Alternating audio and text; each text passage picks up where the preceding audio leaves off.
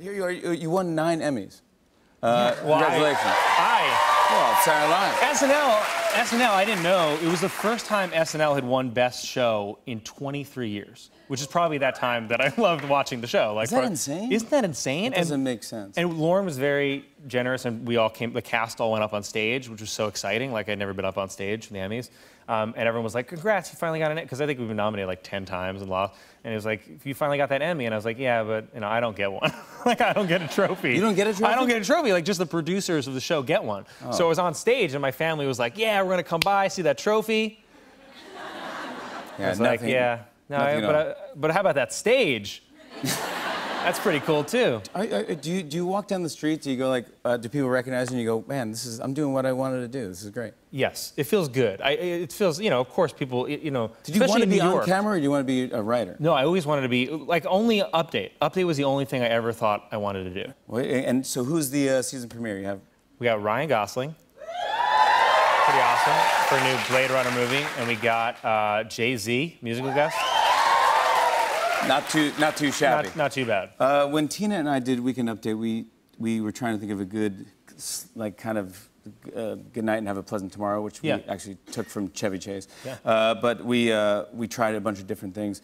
What do you guys say, you and Michael, when you? We kind of just, well, remember one time we got to do it with you guys, and we did the sign off that Chevy did originally, which was really cool. It was on his birthday, which was really cool. Right. I remember that. Good night and have a pleasant tomorrow. But, it's such a great. Tina and I tried a bunch of different things. What were other ones you tried? Do you remember?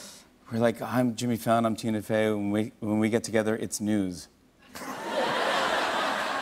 It got that reaction. It didn't stick. Oh, it was really awful. Dude, we went to so many awkward phases. Dude, you're so lucky that you didn't go through the awkward phases. Are you kidding me? I feel like we had 2 years of it. We were like, we didn't know what we were doing for you. No, but your hair always looks good. Have you ever seen my haircuts?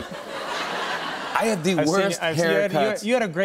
It was a true variety show in terms of hair. I tried so many different looks. Yeah. I tried an asymmetrical hahaircut once. I thought that was going to be cool. That would be perfect now.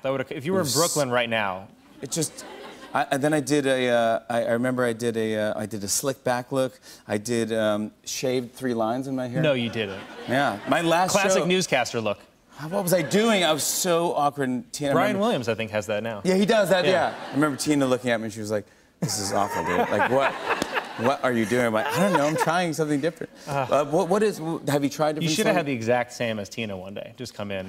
She tried a bunch of different looks too. Yeah. Yeah. Next time she's on, I want to show pictures. Oh, that's good. That's a good one. Well, I want to say congratulations. You're doing a great job. Oh my God. And congrats on everything. Thank you so much for having me. This is the best. You're the best. Thank you. Colin Jost, everybody. Saturday Night Live.